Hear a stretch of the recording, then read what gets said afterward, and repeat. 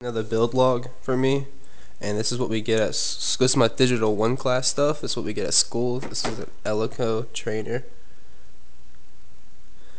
and we had to take that equation, make it into this circuit diagram schematic, and create this truth table.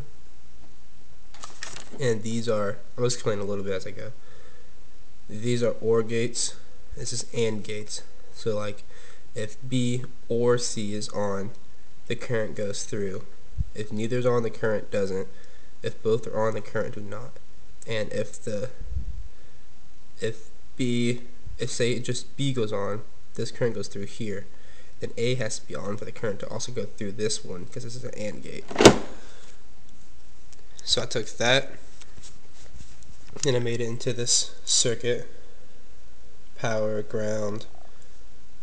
I made it B, C, A. So I was just doing a little backwards. And this is my OR gate, and this is my AND gate. And if you look, if this camera focuses, if you look at the chip, you have, this is where the power goes into the chip, and this is where the ground goes out of the chip. And you have each one of these divided in like 3 sections. So you have the 2 inputs and the 1 output, 2 inputs and the 1 output. And the same with the AND gate. You have 2 inputs, 1 output, 2 inputs, 1 output. So it's kind of like 4 separate chips in one chip that's powered. But if we turn the power on, and we have this truth table here with all 3 switches off, the light is off.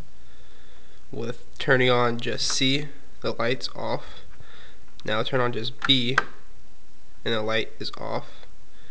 Now we turn on B and C, the light's on. Turn on just A, the light should be off. Turn on A and C, the light should come on. And where are we at? Okay, we turn on A and B, the light should also be on.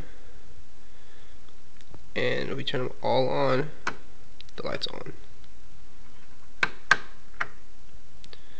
And that was my Digital 1 lab.